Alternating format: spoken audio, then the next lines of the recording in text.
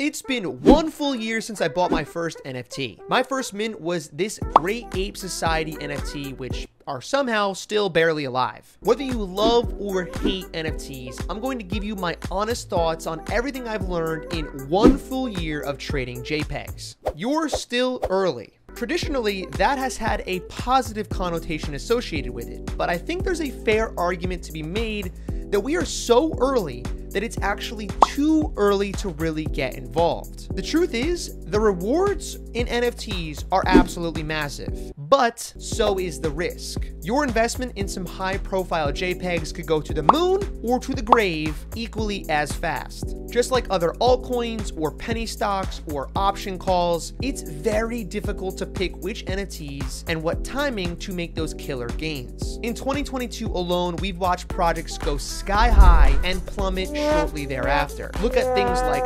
Mechaverse, Hate Beast, Invisible Friends, Azuki, Mutant Apes, Cool Cats, World of Women, Neo Tokyo. Many of these are considered blue chip NFTs, but the price action has absolutely nothing blue chip about them. These are insanely volatile assets because we are so early and there are so few active traders compared to pretty much any other market. Lesson number 2, 98% of projects are going to zero. And to be honest with you, I've watched most of my NFTs already do it. In my 6-month recap video, I talked about a handful of projects that already went to zero in just 6 months after I bought them. Spoiler alert, that trend did not change at all. In fact, there are even more of my NFTs, or ones that I bought previously, that are closer to zero than where I bought them. About 3 months ago, I put out an alert in my private membership group letting everyone know that I was trying to sell pretty much all of the NFTs that I had in my collection for basically any price I could get them for, because I thought most of them would completely die in this upcoming bear market. And 3 months later, I am absolutely thrilled that I did what I did, because almost all the ones that I've sold have dropped 80% or more in value since that point. If you want to get access to all of my buy and sell alerts and the alpha we have going on and whitelists and all kinds of other fun stuff, hit the link in the description down below or this card right up here. That'll bring you over to our Patreon. It is by far the cheapest membership group that exists out there right now. And some of the calls from our analyst callers for crypto and for NFTs, and myself included with my buys and sells, has been on the money and honestly saved some people from some huge events like Celsius going down. I actually called that I was pulling all my money out of Celsius before it went bankrupt and canceled all of the withdrawals. So if you want that kind of information, definitely check out the link. But back to what I was saying before, I am super glad that I sold as many NFTs as I could, even some of them at huge losses, just to get back what capital I could. And like I said, many of those are down 40, 50, 60, 70, 80, and sometimes even 85% since I sold them.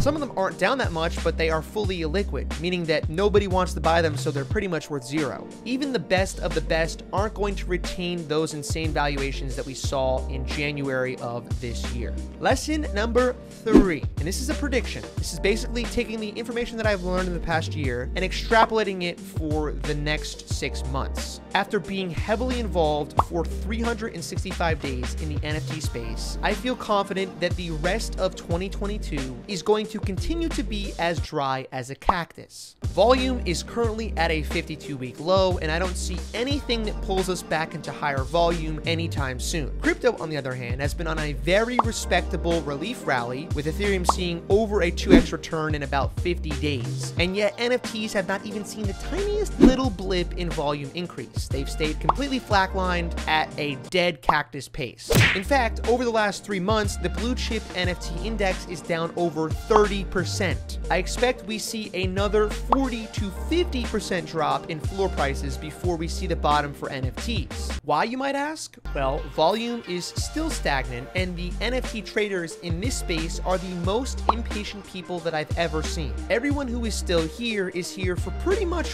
one reason only: make money at any cost. And ultimately, everyone investing in NFTs at any point has at least one mutual goal, and that's also to make money. You are more or less competing against everyone else in the space at all times to try and earn that money. After all, at the end of the day, the common denominator of most NFT investors is to stack Ethereum. You do that by buying low and selling high. And this sounds obvious, but I think many people get caught up in the day-to-day and lose sight of the overall picture. What happens when everyone is trying to flip the same projects at the same time? That is exactly the recipe for market demand dying out. It's exactly what we're seeing right now. Greed pushed us into a decline, and even a free mint meta can't save that dog-eat-dog mentality now. You're seeing free mint projects not even mint out because there's so much flip behavior going on that they can't even get started. You also have to realize that now, compared to a year ago when I started investing, the NFT investors in this space have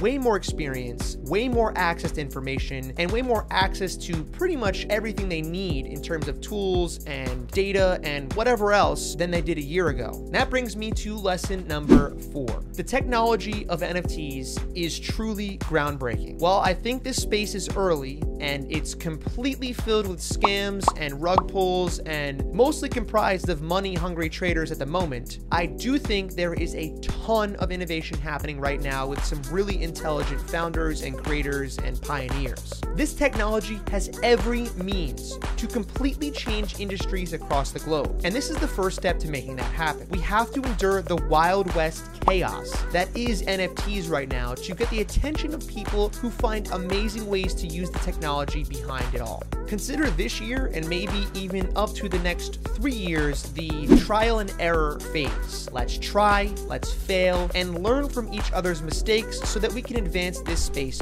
forward. I do believe that if we have the commitment it takes to stick through these questionable times, we will be rewarded in the long run. Maybe rewarded with some wealth, but certainly with knowledge and relationships. And so far from what I've seen, knowledge and relationships are just as good, if not better, than money. For those of you who have been in the NFT space under a year, over a year, whatever, leave a comment down below. Let me know what your thoughts are, what your lessons learned are, and we'll see you guys next time. Take care.